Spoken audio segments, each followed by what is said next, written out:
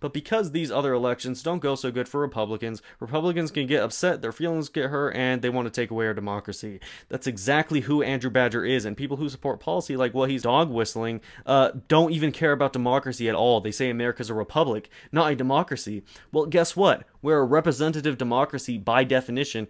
We elect people to represent us and fight for us in Congress. That's exactly why these people are even having this debate. People say America's a republic as if that's mutually exclusive with democracy. No, we are a democratic republic. And to say you hate democracy but love America is just an oxymoron, because democracy is one of the core principles of America. And they're calling themselves patriots? You might as well call yourself a loyalist, because you're in favor of the type of government, monarchy, Great Britain was embracing around 1776. A guy confronted on Twitter said he wanted a Trump monarchy at this point, and he had an American flag in his name. That's not American, that's treason.